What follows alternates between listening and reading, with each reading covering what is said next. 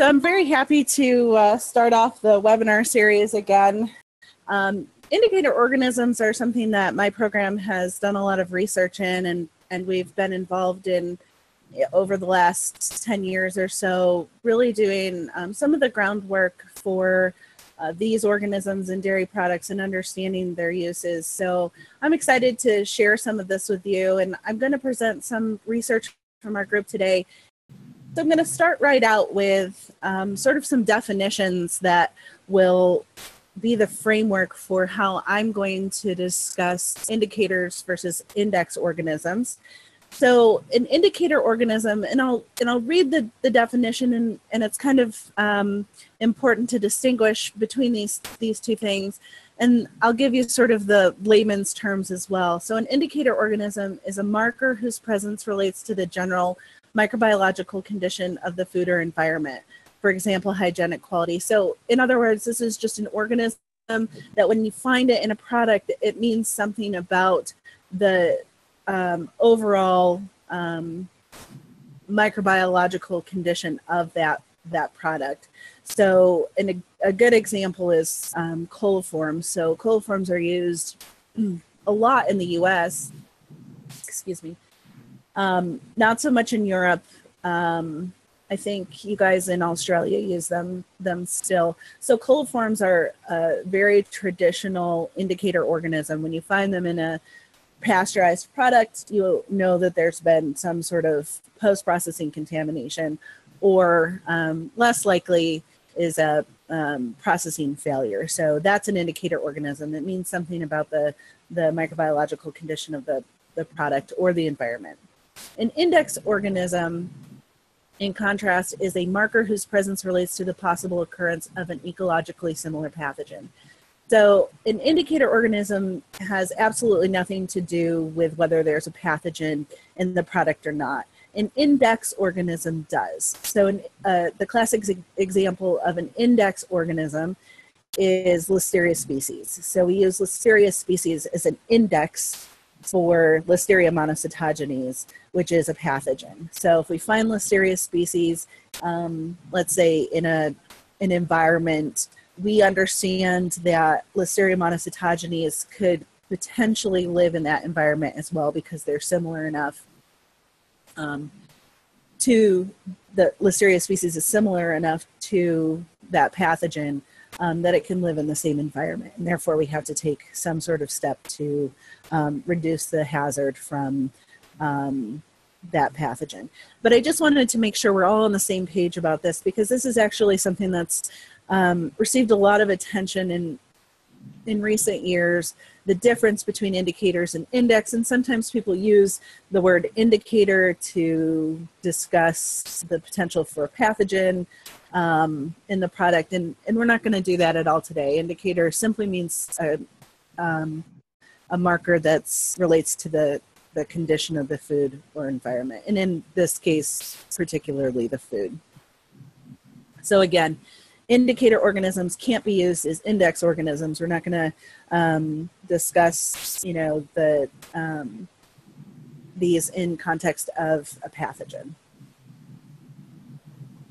So indicator organisms have been around for a really long time. I mentioned coliforms, and those are sort of the traditional indicator organisms, and they were used since the mid to late 19th century as indicators of fecal contamination in drinking water. And this really was a huge benefit to the public health and to the food and water industries over the last century, because they're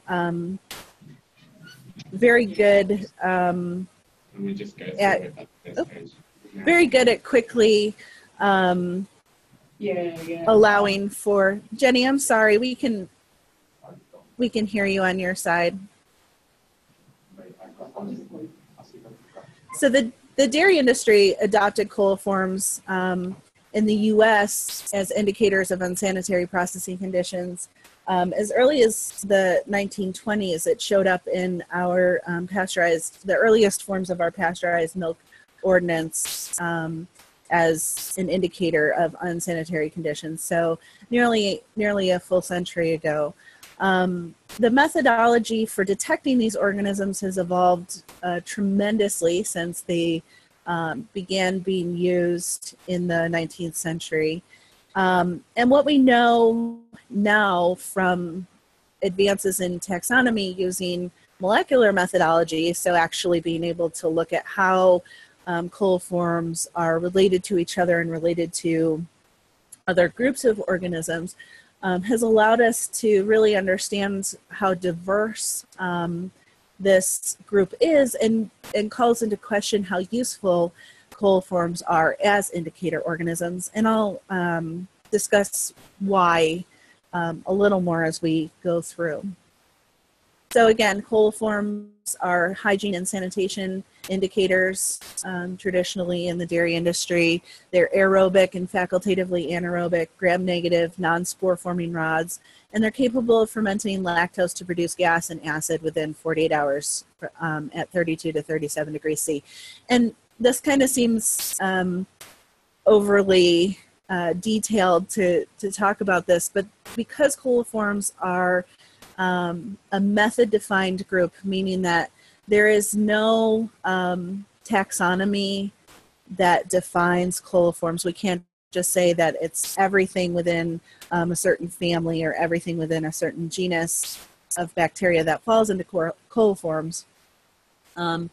We have to use this very specific method to determine what is a coliform and what is not. Now, most of the coliforms are within the Enterobacteriaceae family. So there are 19 genera currently described in literature that fall within the coliform methodology as being positive. The real trick with coliforms is that even within a specific genus, so within Citrobacter, there may be species or strains of bacteria that are able to ferment lactose to produce gas and acid under these conditions, and there may be strains that are not capable of doing that. So within one, very closely related group of bacteria, you may have some that are coliforms and some that are not coliforms. And again, this has really introduced some controversy into the usefulness of coliforms, but also into the actual practicality of using coliforms when you have these closely related organisms that don't behave similarly to each other. In the US, coliform testing is required by our pasteurized milk ordinance, which is the document that governs our dairy industry and the requirements that we have for testing.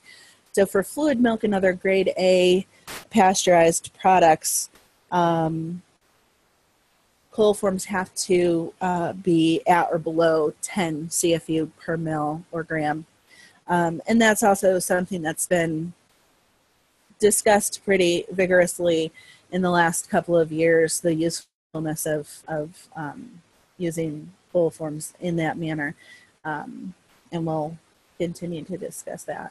So another large sort of main group of indicator organisms are Enterobacteriaceae.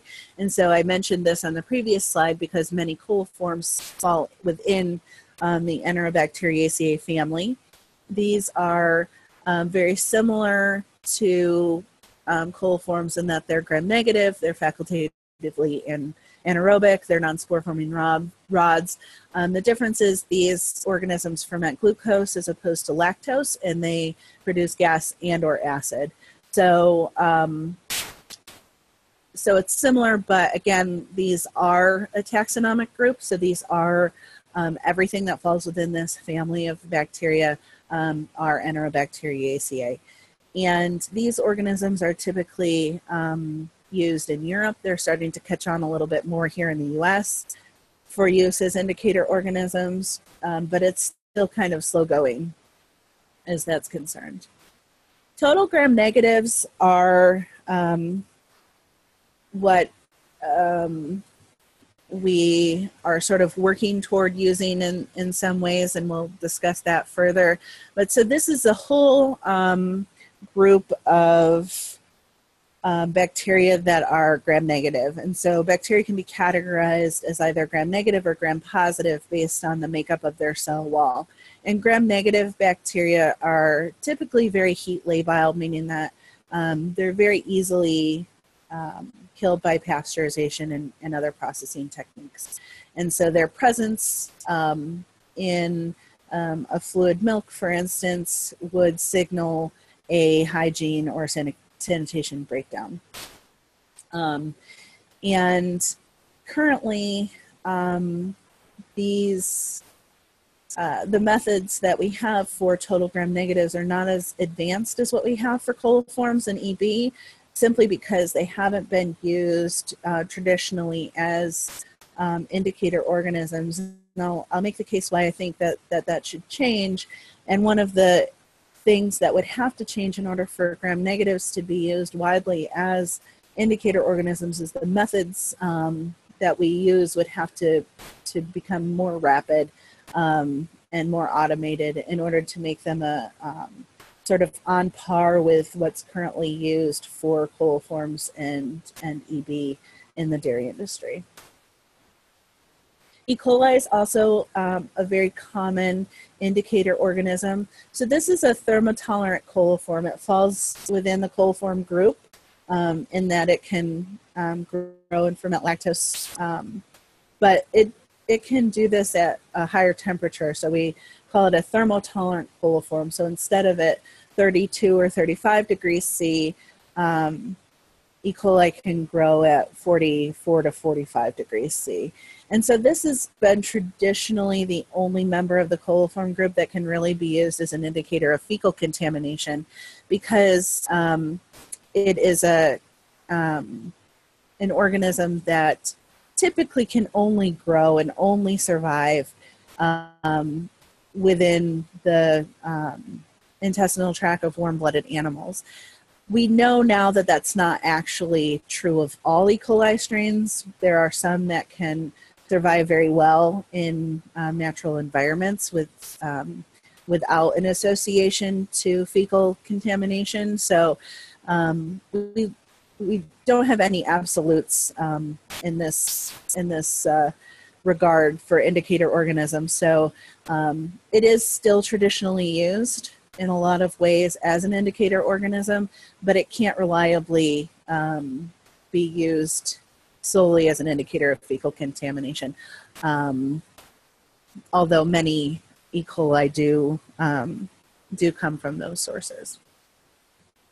So if we kind of take a step back and look at the big picture of all of these indicators, we can sort of clump them into different groups. And let me grab my pointer here. So we have gram-negative bacteria. That's sort of the umbrella group of bacteria that all of these things fall within. And again, these are used, not just gram-negative bacteria, but all of these are used as indicators of process failure and of post-processing contamination because they're easily killed by pasteurization. And so within gram-negative bacteria, the Enterobacteriaceae family falls, and then within the Enterobacteriaceae family, primarily the coliform group falls, and E. coli is inside there. So we have sort of these different options for indicator organisms. And then I have this sort of off-centered here because Aeromonas, which is not a in the Enterobacteriaceae family, some strains can produce a positive coliform reaction. And since we look at coliforms as a method-defined group of organisms, although we know that Aeromonas is not within Enterobacteriaceae, and that may be the traditional definition of coliforms, if a dairy plant were to have a strain of Aeromonas in a milk sample and played it on a Petri film, they would get a positive result from that organism. So we're going to call it a coliform just from a practicality standpoint, although that can be debated a little bit. But that falls outside of Enterobacteriaceae within the larger gram-negative bacteria group. So some of the methods that we use for detecting indicator organisms. These are just a couple. Petri films are used a lot for these indicator organisms, specifically for coliform count, for Enterobacteriaceae count. The crystal violet tetrazolium agar is the method that is used for total gram negatives, and there is no Petri film option for that. There's really not many options for total gram negative counts, which is one of the downfalls of that method at this point. So coliform count Petri film, they're very rapid, 24 hours or less. There are some options for a faster turnaround time.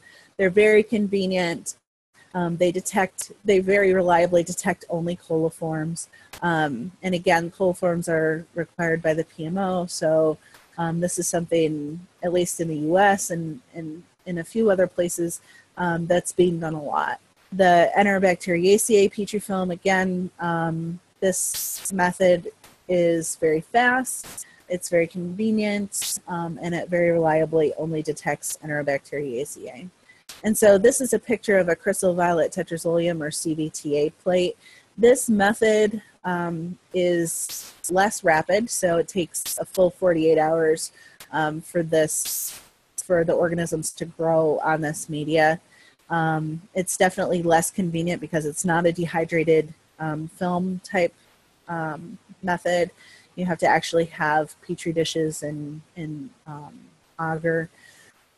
And this method does detect almost all gram-negative organisms. We have done some work with this media and found that there are a few strains of gram-negative bacteria that don't grow well on this, but overall it detects most. So these are, so this is not an exhaustive list of the methods that can be used, but they're the ones that are very frequently used.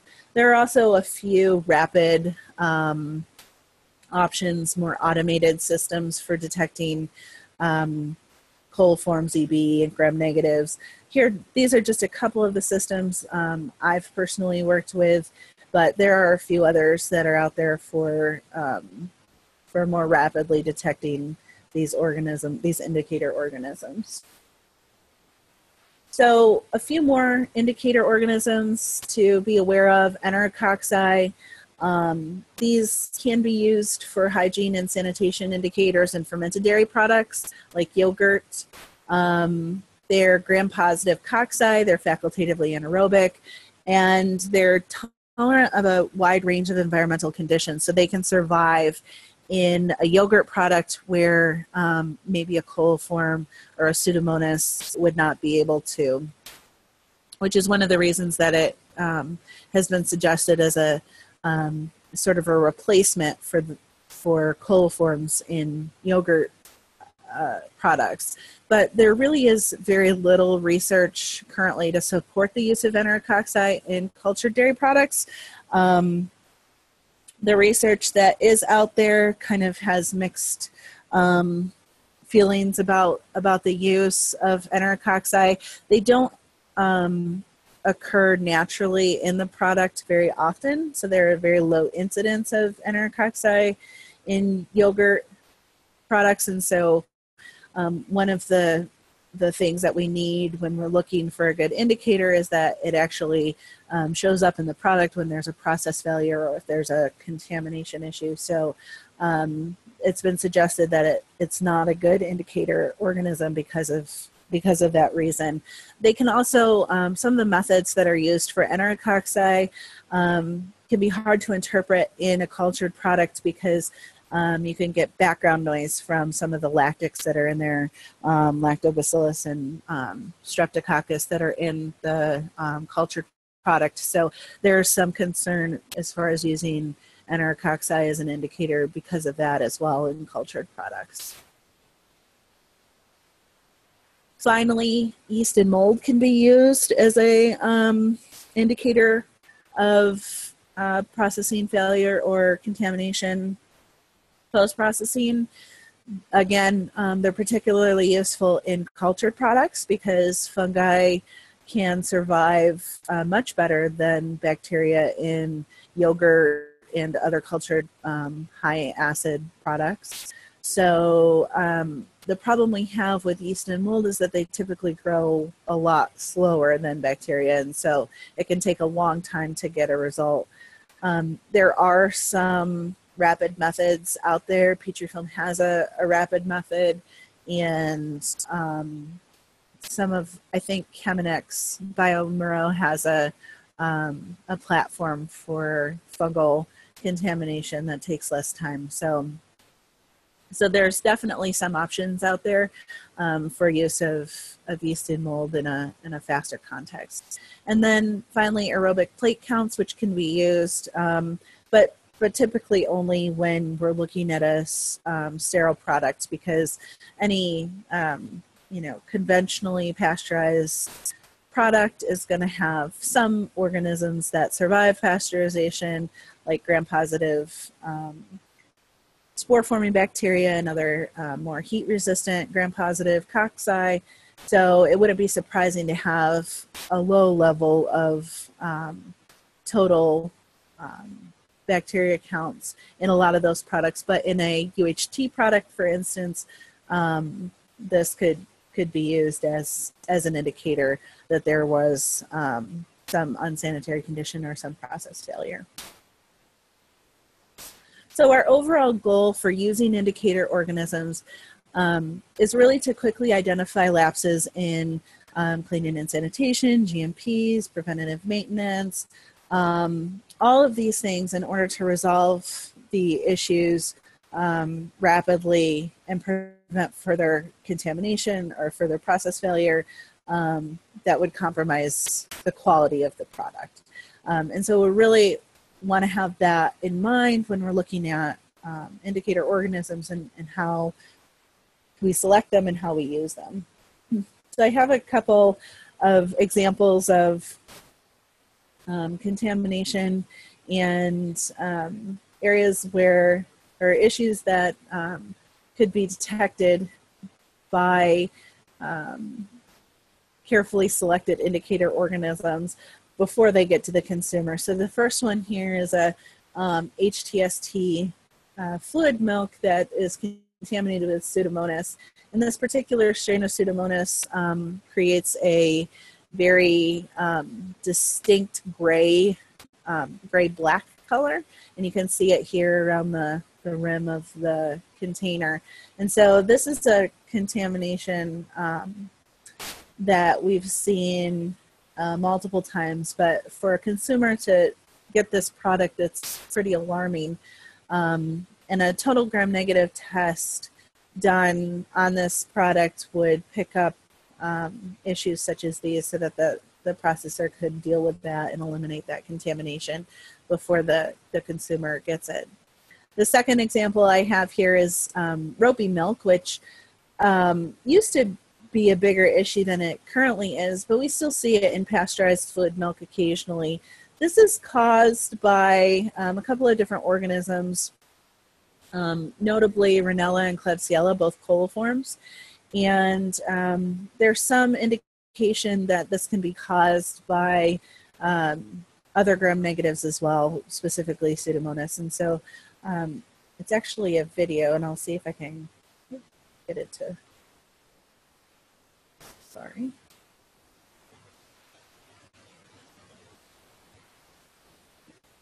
Play.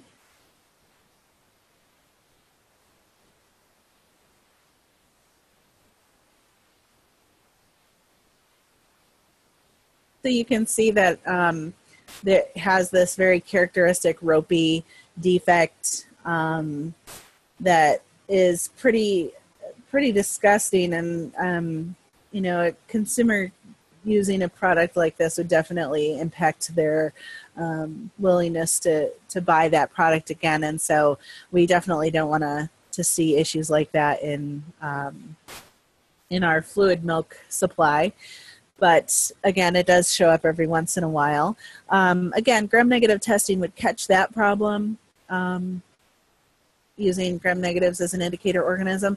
That specific one would be caught with coliforms as well.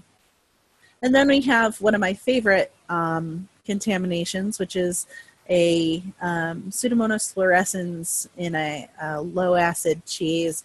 This specific organism produces two different pigments, one that's blue and one that's fluorescent, and you can see pictures of both of those pigments here on this product. So this specific strain came from an incident here in the US, but we've seen this contamination in other cheese products in Europe before. A couple of years ago, there was a massive contamination of mozzarella that was produced in Germany and sent to Italy, and this contamination happened, and there was a huge investigation. I think Italy stopped importing mozzarella from Germany for a while because of it, because they thought it could be a chemical contamination, but it turns out it's just Pseudomonas. And again, total gram-negative testing would catch this particular type of contamination so that it could be addressed.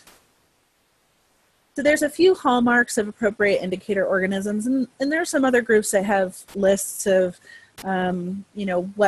what you should look for when selecting an indicator organism. But these are sort of my my big ones that I would be looking for. First and foremost, that the organism that you're looking for survives in the product. And of course, this is the reason that enterococci have been suggested for yogurt products, because the convention is that coliforms don't survive in the product. We'll look at some data about that in a few minutes. The tests for this indicator organism should be rapid, so they should at least be faster than doing a traditional shelf life test, and that's saying a lot, but typically we want something that's like 24 hours or even less time to result. They should be easy to test for. The methods should not be cumbersome. They should not have a ton of steps. It should not be easy to mess up. And the methods should be validated for the specific product and that it's being used for. And then they should be accurate. So they should have low false negative and false positive rates. They should be applicable to the process and process control. So we're going to take a look at a couple of examples of indicator organisms and their use in different dairy products. The first is in fluid milk. So in my program, we have a very long-standing project where we look at quality trends in conventionally high-temperature, short-time pasteurized fluid milk. And this is some data from that program that's been ongoing since the 1970s here in the US. And essentially what you're looking at is three different categories of processing facilities that we work with, Tier 1 through Tier 3. Tier 1 are our processors who typically have very good quality. They're very consistent. Tier 3 are processors that tend to have challenges with quality, and Tier 2 are the processors who sort of fall somewhere in between. And we break them down into these tiers so that we can better target intervention strategies and troubleshooting for these specific processors. And a few years ago, we looked at the total populations of bacteria in the product at the end of shelf life. And we did this using molecular methodology. So we actually looked at the DNA that we found in the organisms and identified it down to species level. So we were able to very accurately determine whether the product had been spoiled because of a gram-negative bacteria or a gram-positive bacteria. And just as a reminder, gram-negative bacteria should be killed by pasteurization. So gram-positive bacteria are typically gram-positive spore formers that are entering into the product at the farm and surviving pasteurization. So we have two different types of spoilage here. So if we look just at our gram-negative spoilage, what you can see is that in our Tier 3 plants, over 80% of the product that we assessed was spoiled by gram-negative bacteria. This isn't surprising. These processors have quality issues, and it's for this reason they have trouble with post-processing contamination. In contrast, our tier 1 plants, what we found is that about a third of the samples that we had assessed were spoiled by gram-negative bacteria. And this was a little bit surprising to us because when we looked just at coliform contamination in these samples, they had less than 10% incidence of coliforms. And so there's a huge disparity between how many samples showed evidence of contamination post-processing and how many samples showed evidence of coliform contamination. And so we started looking a lot more closely at the ecology, so the types of organisms that we found in fluid milk. And what we found was that Pseudomonas accounts for 41%, over 40% of the spoilage in fluid milk. And over the last few years, we've looked at this in a few different ways, and we consistently find that 40 to 60% of fluid milk is spoiled by just Pseudomonas itself. Coliforms, would all fall in this other category. But this also includes things like Micrococcus and other organisms that show up fairly rarely. So about 10% of the microbial ecology of pasteurized fluid milk turns out to be coliforms. And then the remainder are gram-positive organisms, Pennibacillus and Bacillus, that can spoil fluid milk over longer shelf life, usually around 21 days. But this is fairly concerning to us because the traditional indicator that's used in the dairy industry is coliforms, and Pseudomonas is not a coliform. Pseudomonas is not in the Enterobacteriaceae family, so it's not AB either. It is a gram-negative, however, and so the traditional testing that's happening in the dairy industry is never going to detect Pseudomonas. And if we keep in mind our goal of rapidly responding to process failures and contamination, post-processing contamination events, then if all we're doing is coliform testing, we're never going to find the majority of the contamination that's happening after pasteurization. So if we look at the different types of media and what organisms are detected using those media, we break it down by standard plate count, which is total count, crystal violet tetrazoleum, which is the media that's used for total gram-negatives, the EB and the coliform media. What you can see is that we go from a very diverse group of organisms in this category. So the total bacteria count agar catches everything from gram-positive spore formers to Pseudomonas to lactics, and that's all captured here in this bar. This big green section here is representative of Pseudomonas. The total gram-negative media captures the Pseudomonas as well as a bunch of other gram-negatives and Enterobacteriaceae and coliforms. So that is really looking at everything except those gram-positives, which is exactly what we want. As we go further over, EB and coliform, you see a huge reduction in the number of different organisms that are detected using these media. And that's exactly why we see that a group of plants that has less than 10% coliform contamination can actually still have greater than 30% incidence of post-processing contamination, just based on which indicator organism you're looking at to detect that kind of contamination event. A couple of slides just to show you the difference between these different indicators when we look at shelf life.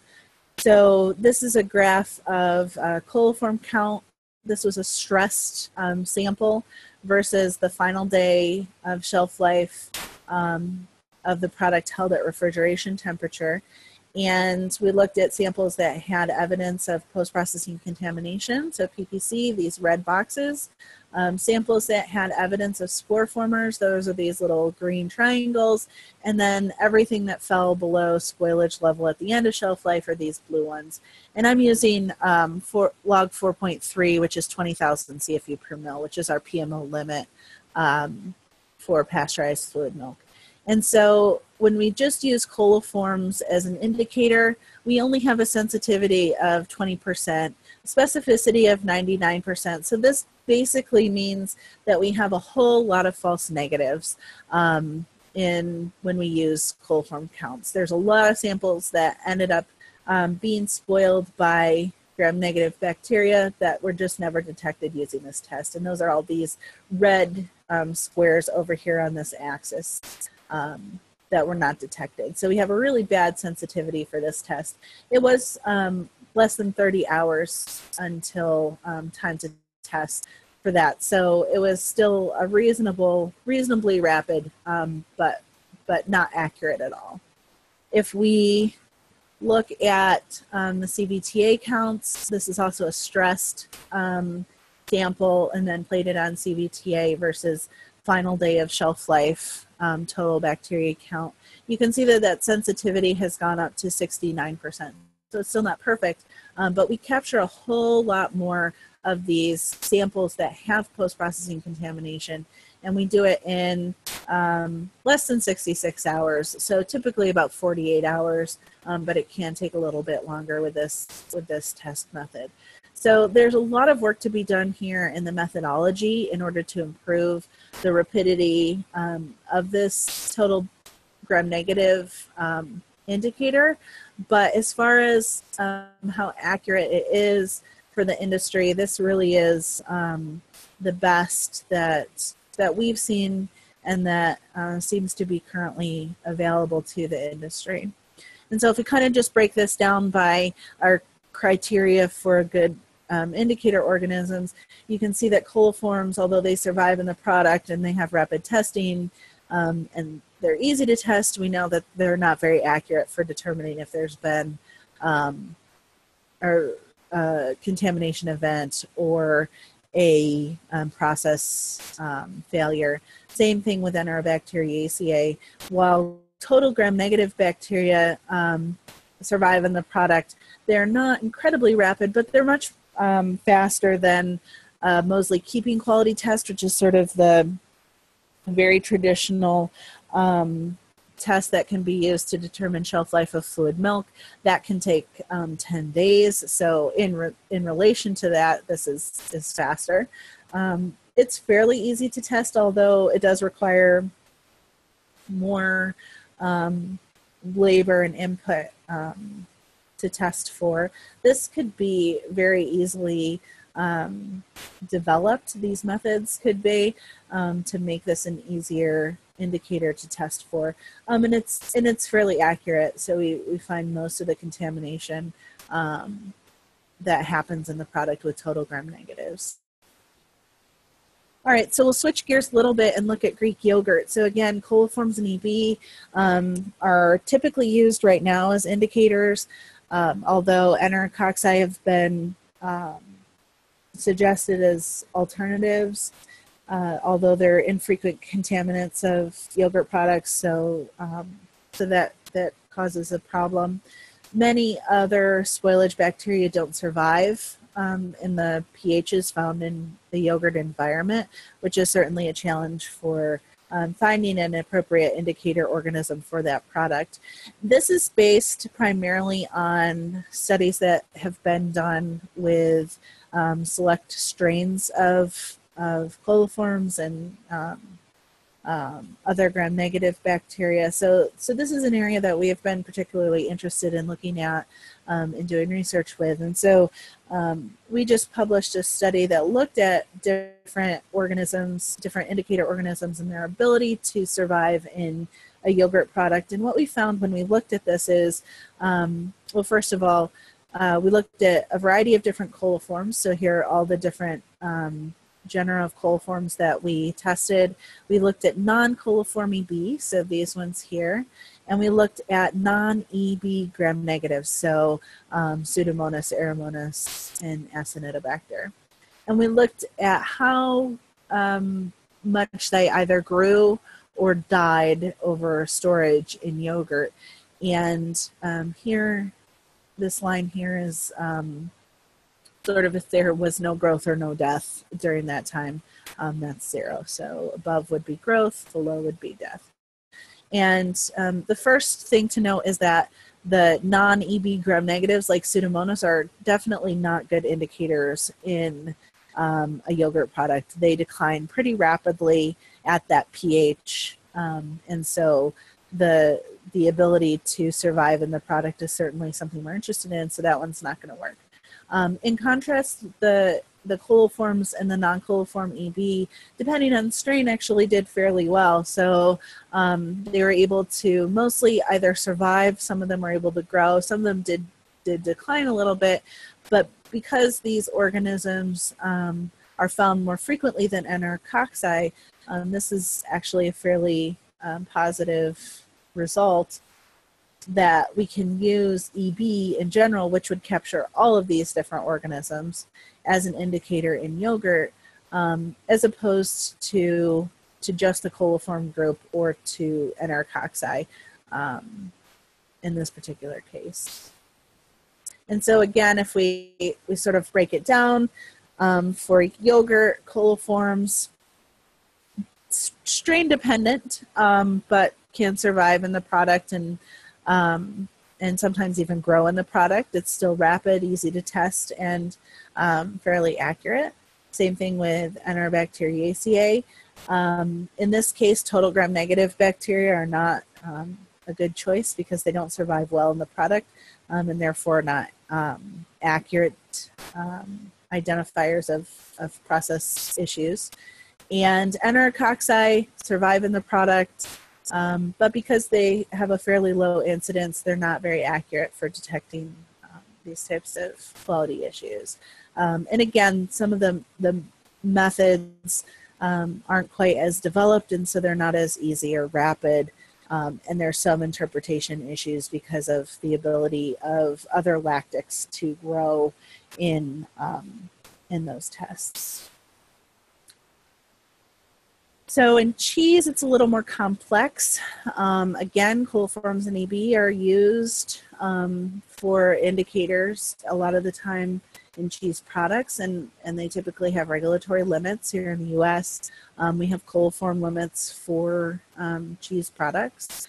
Some cheese products, though, in particular natural rind cheeses and some washed rind cheeses, have coliforms as a beneficial part of their microflora. And so using these coliforms as an indicator organism poses a challenge because these organisms are actually meant to be there. And in fact, there are some cultures that have been developed that are in the coliform group and have been developed for certain cheese applications. So to develop certain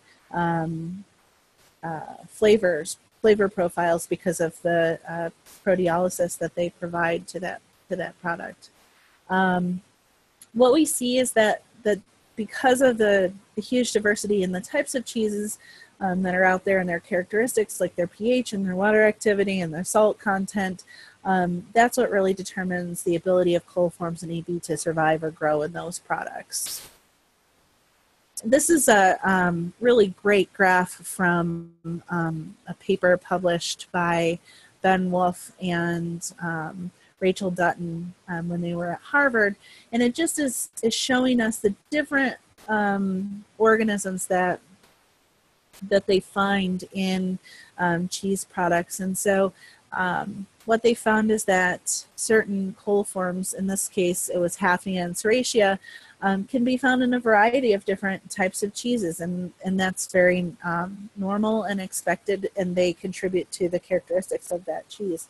And so this definitely causes some concern about using these organisms as indicator organisms because the microflora is supposed to be that way. So in some cheese products, EB and E. coli may actually be appropriate.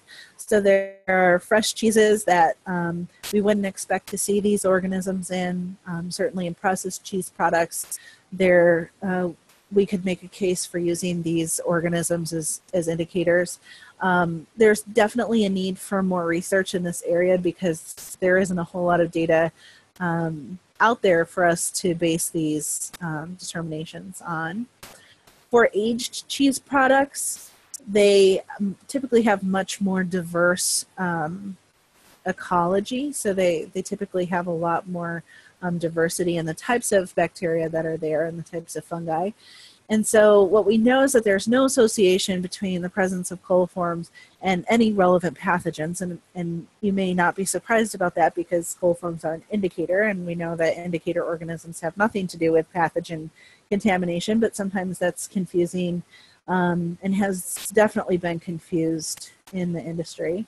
And so Listeria monocytogenes, which is one of the most relevant pathogens in cheese, is not associated with coliforms at all, and instead is associated with its own set of cheese characteristics like pH and water activity.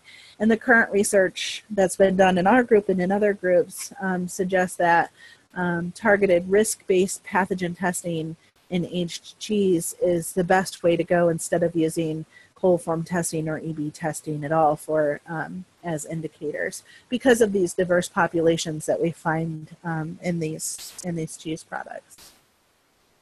This is a graph from a project that we recently published out of our group, just looking at what types of characteristics we are associated with Listeria contamination and what types of characteristics are associated with coliform contamination. And I'm actually going to kind of skip over this. If you want to look at it and have any questions, just email me and I can send you a copy of that that paper if you're interested, just in interest of getting of time.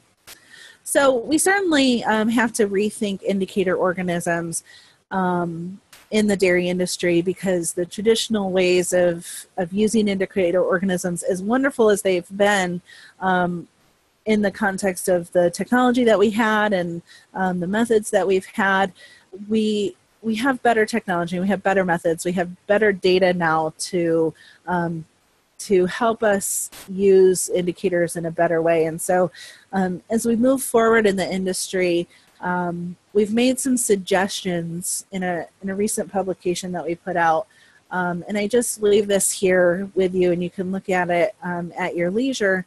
But essentially what we're advocating for is a more data-driven selection of different indicators. And so some of the ones that I spoke about today are included here. So for fluid milk, we would propose that total gram-negative bacteria is a better indicator for hygienic issues than coliforms, which are the traditional indicator.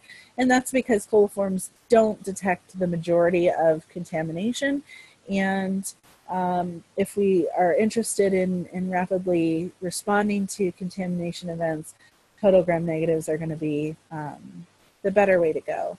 We examined fermented dairy products, and their Enterobacteriaceae seems to be the way to go. And then for aged and fresh cheeses, there are also some other products we didn't talk about, dairy powders, ice cream, butter. There isn't a lot of research in these areas, and that's definitely something that needs to be addressed in the dairy industry so that we can develop a better understanding of the best indicators in these areas. So there are a few challenges to testing for indicator organisms. The first being that contamination often occurs sporadically and at low levels. And so if you have a very low level of Pseudomonas in your fluid milk, the chance that you're able to detect it with a traditional micro test isn't that great. And so there may be the necessity to have some sort of a selective enrichment or an amplification in order to detect that contamination. And even then, if we're looking at levels of one organism per liter of milk or something along those lines, it's just going to be very challenging to detect that until that contamination becomes more condensed. And then, as I mentioned, currently research on appropriate indicator organisms in various products is certainly lacking. Coliforms and EB have sort of been the underlying backup option for use, but that's certainly not going to be the best option in a lot of cases, and we need some data to help inform those decisions. So just a quick summary in my last couple of minutes. Indicator organisms are markers whose presence relates to the general microbiological condition of the food or environment. Again, I think it's really important to have a good framework for how we use that word in these terms, so that we know that this is about hygiene and sanitation, as opposed to talking about pathogens. So we know that if we have a coliform in our fluid milk, it doesn't mean that we it doesn't mean anything about the possibility of a pathogen being in that product. Appropriately selected indicator organisms are very meaningful and allow processors to rapidly respond to lapses in GMPs or process failures, and that's so important in determining which indicator organism is going to be the best option. And coliforms, although they have a very long history in the dairy industry, are certainly not the best choice in many products, and fluid milk is the one that I would point out as the main culprit there. And in the U.S. we have regulations still for coliforms in fluid milk, and I would say it certainly, we need to continue to use it from a regulatory standpoint until there's some movement for change there. But there's no reason that processors can't also be doing total gram-negative testing on their own as a process control in their facilities. And with that, I'd take any questions that may have come up over the webinar. And then again, if you think of anything, or if you want any of these references, please just email me or contact me in that way. Okay, so now if you have any questions, you're welcome to open up your chat box, which will be on the bar at the bottom of your page. Just hover your mouse down there and open your chat box. And just thanks so much, Nicole. That's been really good. Hopefully we've got a few questions that are going to happen. Now, just a reminder, you did refer to some work by Ben and Rachel. Yes. They've now gone to different universities, and Rachel's in San Diego and Ben's up at Tufts University, and they're both going to be doing webinars for us this semester, so that'll be That's fantastic. Great. Yeah. Right. So should I stop my screen share and give it back to you? No, that's all right. No, okay. No, that's okay. Now, what we can't, with this system, we can't tell if people are typing in questions, so it would be really good if we get a few questions that would follow up on that.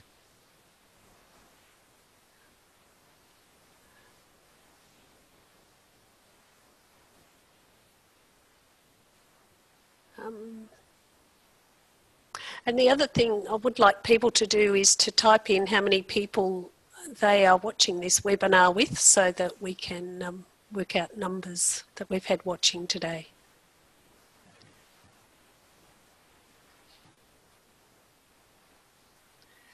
So, Nicole, if you read out the question first. Sure. So Alice asks about my views on using ATP in the environmental monitoring for indicator organisms, because I focused primarily on the finished product and not in the environment. And that's a great question that you have, Alice. So ATP is a great tool to use in the processing facility because it's so fast, it's so easy to use, and it really gives a good indication of whether cleaning and sanitation has done what it's supposed to be doing. The challenge with ATP testing is typically the areas that we're going to have contamination from are not easily accessible using ATP testing in environmental monitoring. And I'm a huge proponent of environmental monitoring. I think it's absolutely necessary. But it's sort of a balance between both. If you want something really quick to assess overall functioning of cleaning and sanitation, ATP is absolutely a great tool to use. We also do a lot of testing for things like yeast and mold in the environment, right? We look at air quality for yeast and mold as an indicator of how our air systems are working and that kind of thing. So absolutely a good thing to use. Okay, we've just had Kim join us. Kim, I know you haven't heard the webinar, but if you happen to have any questions, we're answering questions now. And the recording will be available soon after the webinar, like 5 minutes after the webinar. You'll be able to click on the same link and watch the recording. So Alice has got another question there for you. So Alice's follow-up question is, what are the future steps in the research that we're doing? And then do we have sufficient support from the industry? And I'd say that we have a lot of support from the dairy industry in the U.S. They are very eager to use tools that have that are applicable to their process. And so once they learn that, specifically coliforms may not be the best tool to use for determining, if there's been some sort of a process failure or contamination, then they're really interested in moving to different tools. The regulatory side is a little slower, and so in that way, we continue to provide data in order to support our positions there. We'll continue to work on different products and looking at different methods for those products and what would constitute appropriate indicator organisms in those products. Like I said, there's not a lot of work done in dairy powders and in aged cheeses, so that's something that we'll continue to look at. And then there's another question. In the US, coliform is used. In the EU, it tends to be EV. What about for environmental monitoring in cheese facilities? So for environmental monitoring, I'm typically going to recommend that we focus on pathogen monitoring for the environment. So listeria, potentially salmonella, depending on what product you have. And then, certainly using things like ATP and yeast and mold as sort of hygiene indicators for the environment, depending on what product you're making. And so again, it's a little more complex because everything in cheese depends on the characteristics of your specific product. What's the pH? What's the water activity? What's the salt level?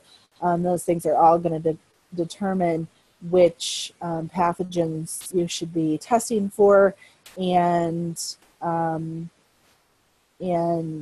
what indicators you might be using in your environment. So if you have a susceptible product to yeast and mold, whether that's something that you should be doing or whether you should just be focusing on ATP as a hygiene indicator. So there's no straightforward answer for cheese, unfortunately, and that's one of the reasons that so much research is needed to inform those decisions.